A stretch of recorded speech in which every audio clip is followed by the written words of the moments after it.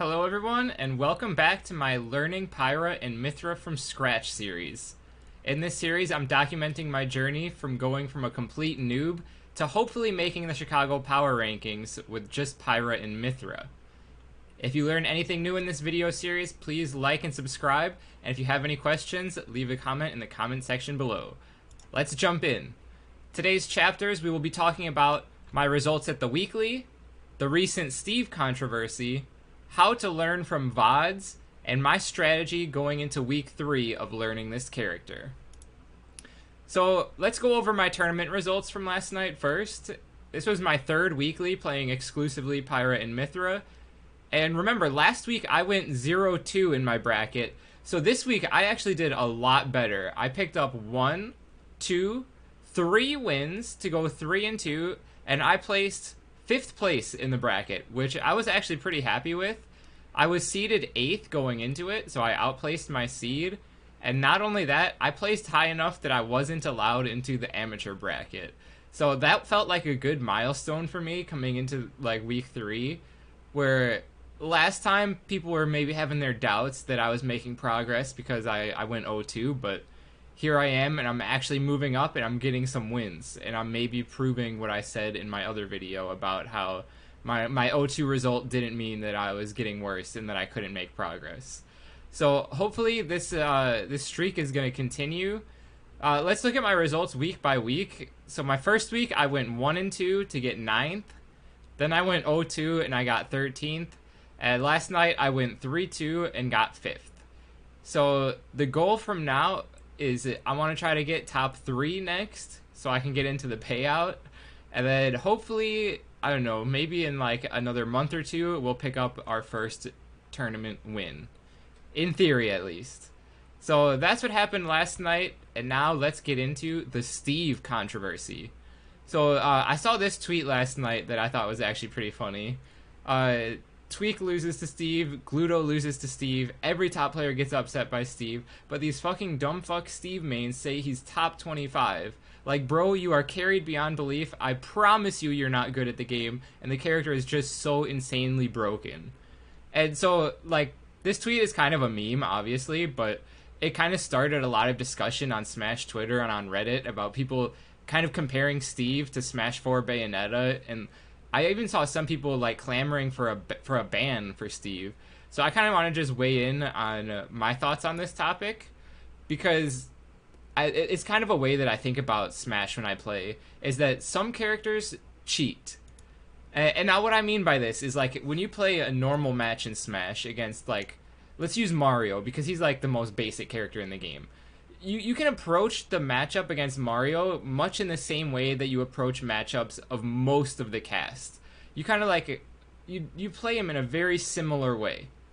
However, some characters, they kind of play outside of the general rules of Smash, and so you kind of have to approach the matchups a little bit differently than you do against the basic characters like Mario or maybe Marth, Lucina, characters like that. So if you're unprepared to fight against this kind of character, you will lose. It doesn't matter if like the skill gap between you and the other player is really massive. If you don't understand how to properly like take the way that they cheat at the game and like beat that, then you're just going to lose the matchup. It doesn't matter if you're good. So looking at just like the giant cast of characters in Ultimate, just some characters that fall into this kind of cheating category that I think about. Like, for one, Diddy Kong, I always thought he was kind of a cheater ever since I played him in Brawl. Because what he has that no other character has is the banana, right? So if you don't know how to fight against the banana, Diddy can kind of just throw it mindlessly at you, and like, it doesn't matter what you're doing. He's gonna hit you, he's gonna kill you, you get more frustrated, and then you start running at him harder and harder, and then you're getting hit by more and more bananas, and you just lose the game, right? So who else can kind of like cheat in Ultimate? So Ice Climbers kind of cheat, right? Because they're the only character there's 2 of them. So if you don't really know what you're doing and you play a good Ice Climbers player, you're probably going to lose. Min Min kind of cheats because she's got this obscene range that no other characters have. So you kind of have to figure out how to play around that. And obviously Steve is Steve, right? So Steve kind of takes this concept of cheating to the highest level in Ultimate, in my opinion. Because if you don't know what you're doing against Steve, he really can just like beat you super hard. And we see this against like even the top players like Tweak last night. So beating Steve, sometimes to me, it can feel like it's kind of a matchup check rather than a skill check. But you kind of have to keep in mind that like this concept of skill only really applies to those basic characters I was talking about before. So you really, like, your overall skill in Ultimate, if you want to have a rounded out skill set, you have to know all these matchups. You have to know how to beat these cheating characters. It's all kind of part of the game, and in placing well and consistently, you really have to know all these matchups and just play them all pretty well. So if you're going to a tournament and trying to do decent, I really think you need to have a very good understanding of how to fight Steve. And if you don't, you will fall just like all the other top players that have before. So do I think this is like worthy of a ban, or is it comparable to Smash 4 Bayonetta? I mean, not yet. I'm not going to try to say that like in the future that nothing is going to happen.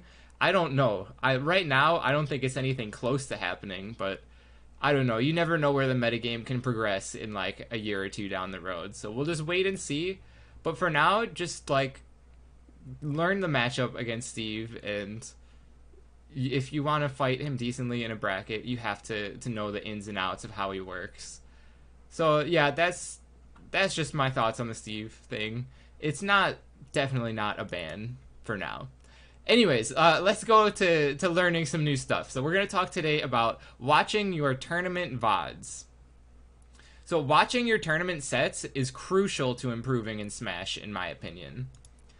People, when you like ask someone how a match went, a lot of times they'll talk about the match like, oh yeah, well, I did this and this, and then he did that, and then I did this. And you're like, oh, okay, cool. And then you watch the set back and you realize that like it was nothing like that, right? So like sometimes even I'll like remember like, oh, I was doing pretty well in that set, even though like I lost, it was pretty close. And then I go back and watch it and like, no, I just got completely destroyed. So like sometimes people just remember the matches completely incorrectly, which is why I think it's really important to go back and actually watch all your matches and study them. This is what I did a lot in Smash 4 in what I'm calling my Tournament Fiend strategy. So people that don't know me from Smash 4, a lot of people knew me as like the Tournament Fiend because I was going to like 3 to 4 locals a week plus like a regional every Saturday.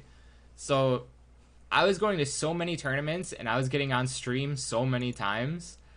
And just overall by the end, I had attended well over 500 tournaments. And people are like, oh, wow, you got good from just attending that many tournaments. That's kind of crazy.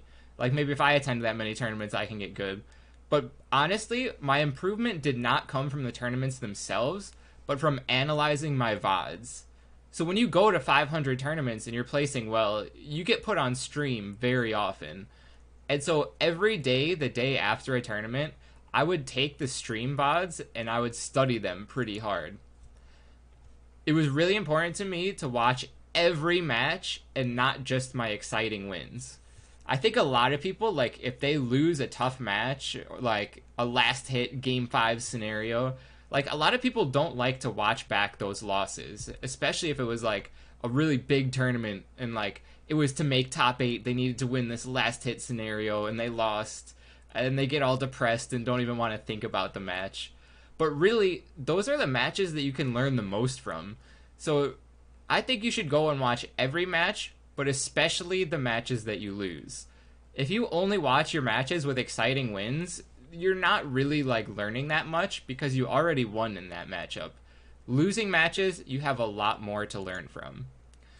So why I'm talking about this time is because while I was at Scrims, the weekly I attend, I got my first stream match against a PR player.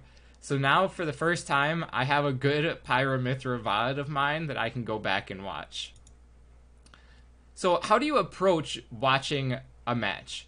Now, I'm not going to claim that I'm some super expert and that this is the correct and only way to do it.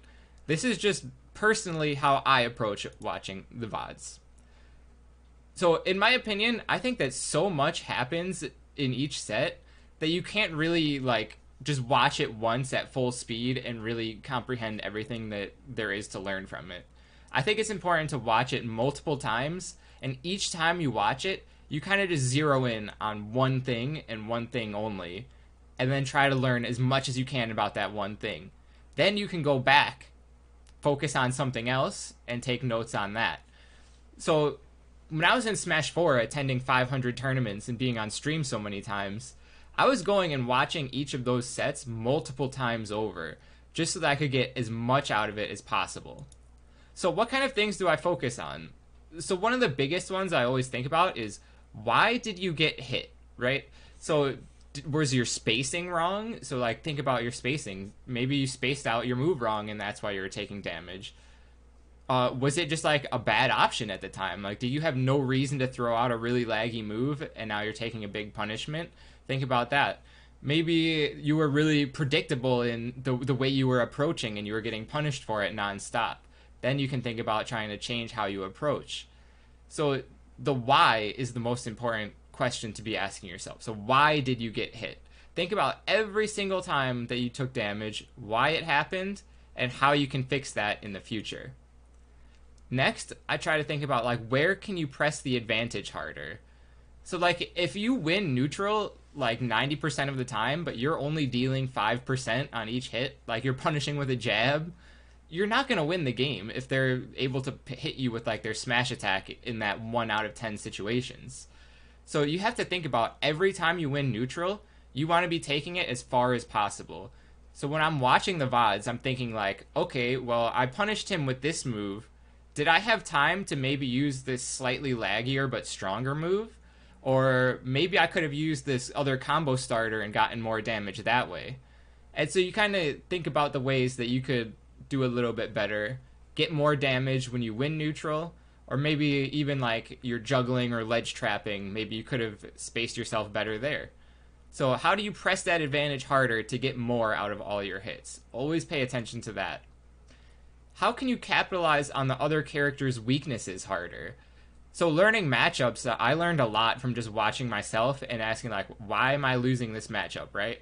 So like, if I'm playing against the Steve, going back to the Steve matchup, like, what was I doing wrong in the matchup? I watch it, I see what he's doing, I see where he's getting ahead, and then I always take notes on that. And kind of with matchups, though, if you don't really know where to begin, you also can just go back and watch better players play the matchup and compare what you're doing to what they're doing, and then try to incorporate some of those. So kind of think about the difference between how you approach the matchup and how a top player is approaching the same matchup. Finally, I also think it's really important to just think about, what did you do correctly? Because if you're going back and watching these VODs and you're only thinking about what you did wrong, it kind of gets a little depressing. Like, oh my god, I'm like this terrible player, I'm never gonna win, I can't do this right. But at the same time, like, sometimes when you're watching those sets back, I think it's important to just appreciate those moments where you're like, oh wow, I did this crazy ledge guard that worked out, or like I had this crazy good read, and just like appreciate those moments and like recognize, okay, I'm good at doing this, and just knowing that you can have that confidence going into your next matches that like, okay, I know I can do this well, and then when it comes to the matchup, you'll do it well again. And here are some useful YouTube hotkeys that a lot of people don't know. I even see some streamers sometimes that are doing VOD reviews where they're just like skipping around by dragging the slider, but it's really efficient to use the hotkeys on YouTube. So here's what I use. Is the spacebar, you just use that to pause, unpause the video. The arrow keys is a pretty common one. It rewinds or skips 5 seconds. But what a lot of people don't know is that you can use J and L to rewind or skip for 10 seconds. So it kind of just helps to, if you want to watch a situation a couple times over to really pick apart what's going on, you might want to just use like J, rewind 10 seconds, watch it again. Boom, J, rewind 10 seconds, watch it again. Or you can skip past something, like skip past when you're in the character select screen or whatever. Also, sometimes if a lot is going on, it can really help to slow down the video. So instead of going over like clicking the gear in the bottom right corner and then choosing your speed, you can just use these buttons, which is like the shift and comma and shift and period, but it's the, what do you call these? The bracket things. I don't even know what you call those. There's a word for them. Anyways, if you press those, it can speed up or slow down the video. So it's useful to know that. And then, of course, if you really want to slow it down, you can use the comma and the period as a frame rewind and frame advance. Finally, the last thing I want to talk about is my strategy for week 3. So now that I have a VOD that I can watch playing a PR'd player on stream, I want to start spending more time analyzing my own play. That's something I haven't really done at this point. I kind of spent the last week focusing a lot harder on just like watching top players. So I was watching as many different top players as I could. And I think I finally kind of built up in my head, like, this is the general way I'm supposed to be playing Pyra and Mythra. But I don't really know how I'm executing that in game, because when I'm playing and I'm doing well, I feel like I'm doing it properly. But again, you don't always remember how the matches win exactly. So going back and watching it, I can start to pick apart what exactly it is that I'm doing well, what exactly I'm doing bad. And so what I'm going to do then is find my weaknesses and start to focus my practice in the next week on correcting those weaknesses. So maybe I'm going to find out that my neutral is just not as good, and so I can focus on the options I'm picking in neutral. Maybe my combo game isn't up to par, so I can focus on my combos. And just like that, I'll just watch myself. I have just one VOD right now, so I'm going to watch that and learn what I can. And then even if you don't have tournament VODs to watch, you can just go in and play like a friendly set, but just play it full try hard, right? Like some people kind of like unintentionally dick around in friendlies a little bit. But if you just go in and say, all right, I'm just going to play this best 2 out of 3 full try hard, I'm going to record it, and then that's it. Then you can go back and watch it in the same way that you do a tournament set. So maybe sometime in the week, I'll just find like a Wi-Fi match, and I'll just play it as hard as I can, and then I'll record it, and then I can study that back. Usually I do want to be focusing more on offline and real tournament matches, but right now I just don't have the large library of videos that I had in Smash 4 to study from. So I will have to start making my own, but I think this is going to be the best strategy moving forward, is just see what I'm doing wrong and working on getting it better. So that is my plan going into week 3. We're going to see if we can place better than 5th next time, but I felt like this week was overall pretty solid. Hopefully it'll be a little bit better and we can start slowly climbing the rankings and work towards getting a PR win. I'll catch you guys next week. Peace.